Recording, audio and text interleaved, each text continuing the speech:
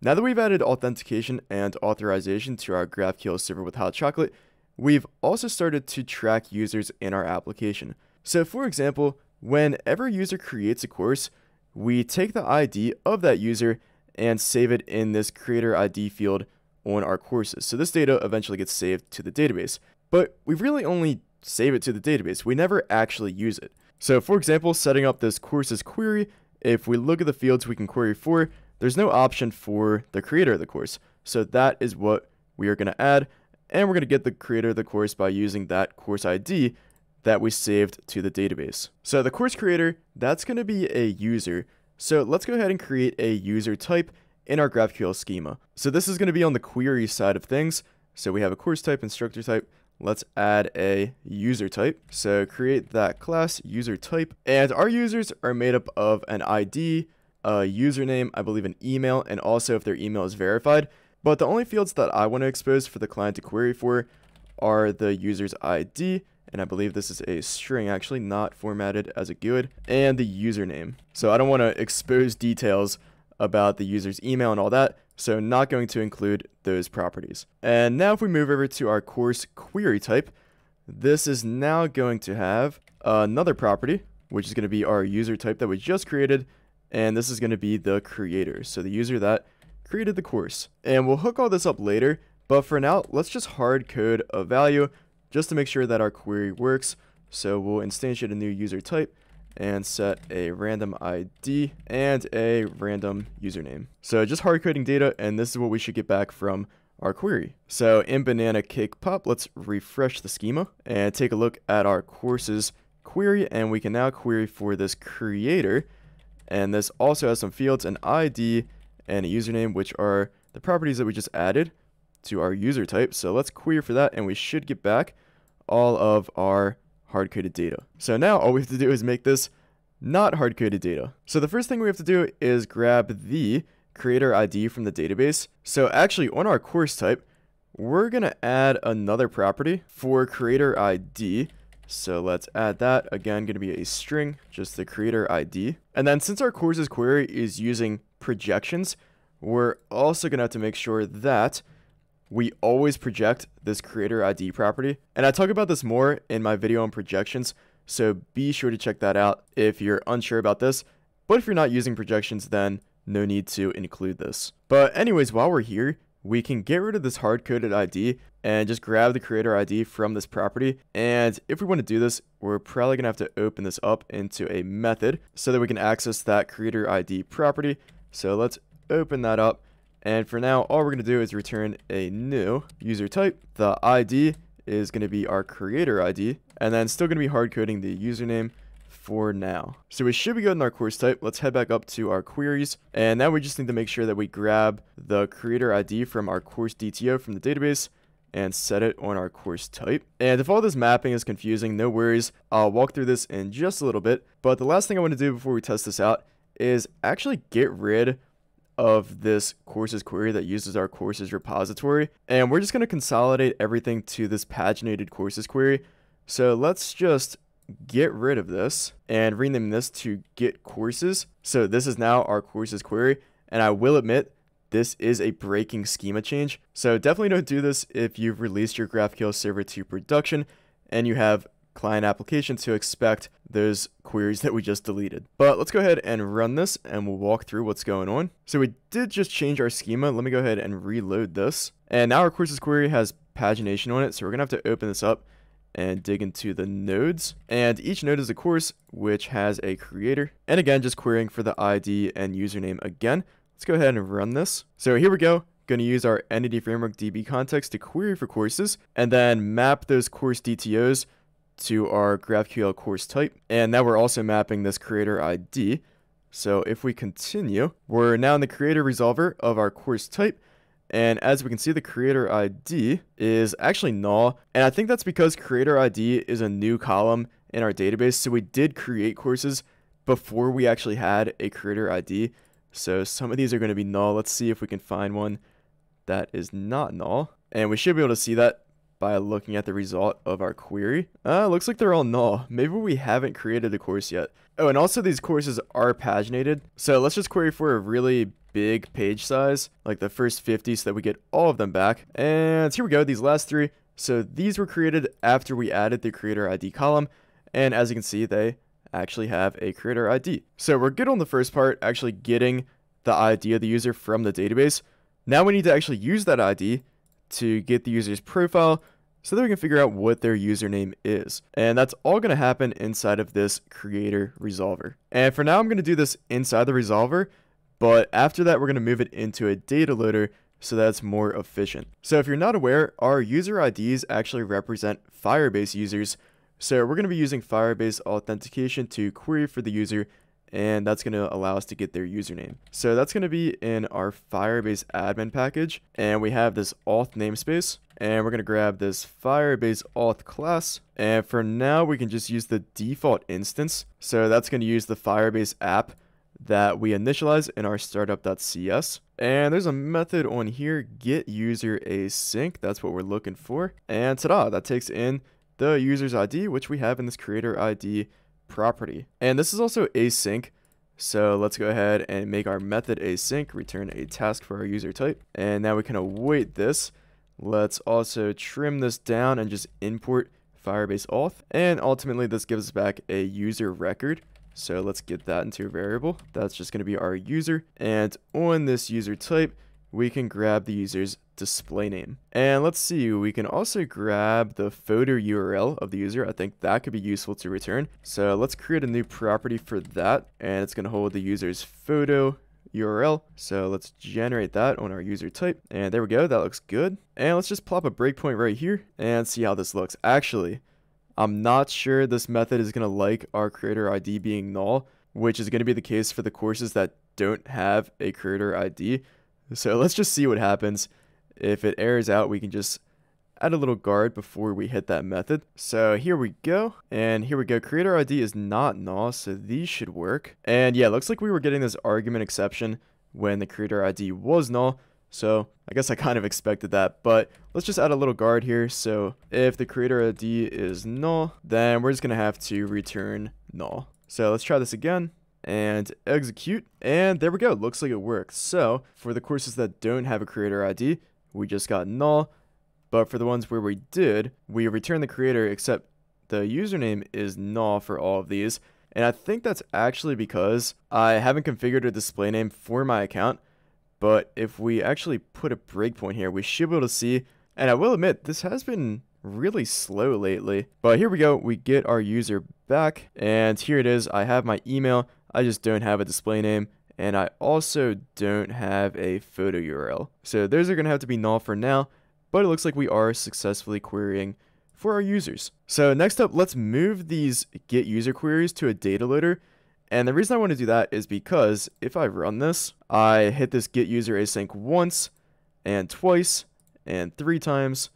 And if I had a bunch of courses I was querying for, then I could be hitting this get user async query, I don't know, hundreds of times really. So ideally I would batch all of the get user queries into one request to Firebase, which is going to be much more scalable. And the reason we can batch these get user queries is because this Firebase auth instance actually has a get users async, so to get many users, and we can pass in many user identifiers and get back many users. And ultimately, we're only going to be making one request to Firebase. The only issue we're going to run into is that we can only send a maximum of 100 identifiers, so we are going to have to configure our data loader just a little bit. But anyways, let's head into our data loaders folder.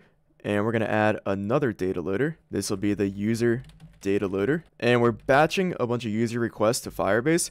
So we're going to be doing a batch data loader again. And I say again because we do already have this instructor data loader that I demoed earlier in the series. So similar approach here. We're going to have to specify the key type for our users. So in this case, the key is the user ID, which is a string. And the value represented by these keys is going to be our user type. And actually, for separation of concerns, I feel weird having our data loaders namespace reference our GraphQL schema. I feel like our schema should reference our data loader, so that's kind of backwards. So ideally, instead of using this user type, maybe we would have a user class that would refer to our domain layer, or maybe even a user DTO. But I think for simplicity, I am just going to roll with referencing our schema. So let's just go ahead and import that, and let's implement this abstract class, which adds this load batch async method, which is going to hold our batching logic. And we're also going to have to add a constructor here. And there are some other things I want to inject into this data loader. Specifically, I want my Firebase app. So this will be the instance that we register in our startup.cs with Firebase app create. And then I'm going to use this Firebase app to get a Firebase auth instance, and that's going to go into a field so that we can query for Firebase users. So this is Firebase auth, import that, throw it in a field, and we're going to initialize this in the constructor using Firebase auth, and we're going to get auth for our Firebase app instance. And now we're ready to do the batching. So we're going to need this to be async. So our batch method gets the IDs of all the users in this keys parameter. So I'm just going to rename this to user IDs. And now let's take Firebase auth and let's get users. So users with an S, async, getting many users. And this takes a collection of user identifiers. So let's map our user IDs to user identifiers. And specifically, we want this UID identifier because we have user IDs. And all we have to pass in here is the user's ID. And then, of course, select returns an IEnumerable, and get users async wants a read-only collection. So we can just do a little to list at the end of our link. And I feel like I should probably extract this to a variable so that this is all a bit more clear. So these are the user identifiers. And now we're going to have to await this to get our get users result. So let's await that. And last but not least, we have to return a dictionary that maps the user ID to the user that we got back from Firebase. So for that, we can dig into this user's result and grab the users that were found. So that's in this users property. And let's just map that to a dictionary. And the key for that dictionary is going to be the user's ID, I believe UID. Oh, and actually, before we map to a dictionary, we should map the Firebase users to our user type. So let's go ahead and do that. So select our users, our Firebase users, to user types and map all the properties. So the UID, the username, is going to be the user's display name, and the photo URL will be the user's photo URL. And now the key for our dictionary is going to be this ID property instead, and now we should be good to go actually. So we got our user data loader all set up. Let's go ahead and register this in dependency injection. So in our startup.cs, let's add another scope service. This will be the user data loader. And now in our course type, in our creator resolver, let's actually get the user data loader injected as a service here. And instead of doing the query here, let's just use our data loader. So grab that data loader, and we are going to load a user. And all we have to do is pass in the user's ID, which in our case is going to be the creator ID. And we also have to pass in a cancellation token. Let's just pass in cancellation token none. And let's await this result. And let's actually put a breakpoint in our user data loader. And let's make sure that we only hit this once so that we're only hitting Firebase for our users one time. So execute this query. We hit our breakpoint. Let's continue. And finally hit this breakpoint. Let's look at our user's result. So we found our single user, and that is my account. So we only hit this breakpoint once. So if we continue, we won't hit this again, and we get our users back. So it looks like our data loader is working. And actually, one more important thing we have to do in our data loader, as we recall, this Firebase auth get users async has a maximum of 100 identifiers. So let's say our data loader receives 1,000 user IDs. Well, then we're going to get this argument exception if we try and query Firebase for all of those users. And then we're not going to be able to get any users. So what we can do is we can pass some data loader options to this base batch data loader. So let's instantiate data loader options. And all we want to do on these is set the max batch size. In this case, it's going to be 100. Let me put it into a const. We'll call this max Firebase users batch. size and throw that into a field, and the value is going to be 100, and this can actually just be a const. And now we don't need this options parameter here because we're defining options directly inside of this class. And unfortunately, I don't think we have a way to test this because we don't have 100 users that we can query for, but the batch data loader should handle that behavior, and who knows, once our app grows bigger, maybe we'll be able to test it. So we should be all good here. Before I summarize, the last thing I forgot to do is make sure that we map our creator ID in our course by ID query. So make sure we map that from our course DTO. So it should be good here for the course by ID query, and we'll walk through that as we summarize. So let's start this up. So let me just grab a course ID real quick that actually has a creator. And now we're going to do a course by ID query, the ID of the course. Let's paste that in. Let's query for the course name as well as the creator and the creator ID. And the username is going to be null, so we can just leave that out, I guess. So let's run this. So we get our course from the database. That course has a creator ID. And then in our query, we queried for the creator. So we hit this resolver. Our creator ID is not null. So we're going to head into our user data loader and load this user represented by the creator ID. So now, assuming we're querying for multiple courses in that query, we're batching all of these Firebase user IDs into a request to Firebase to get many users. So let's do that. We get our users back. We only queried for one user, but here we go. Got that. And we return that from the query. Ran out of time. Let me run this again. And there we go. We get the creator, including their ID. And if I had a username on this creator, we'd be able to query for that too. And I believe also photo URL. But I think all those are null, which sadly they are. But anyways, I hope you can apply this to your own GraphQL server with Hot Chocolate. Even if you're not using Firebase for user authentication, it would still make sense to store the user's ID in a database column and then create a data loader to batch requests for all of the users for many IDs. Anyways, if you have any questions, criticisms, or concerns, be sure to leave them below in the comment section. If you enjoyed the video or are enjoying the channel, consider becoming a member. Other than that, leave a like or subscribe for more. Thank you.